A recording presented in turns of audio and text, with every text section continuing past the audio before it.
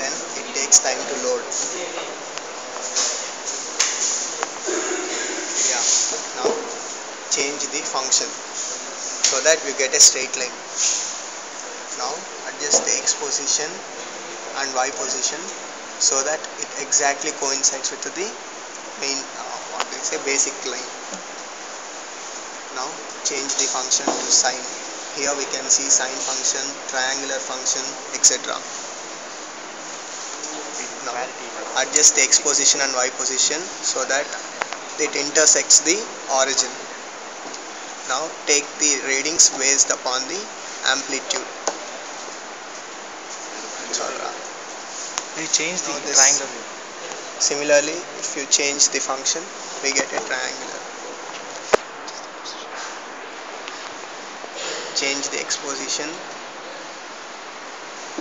so that it coincides with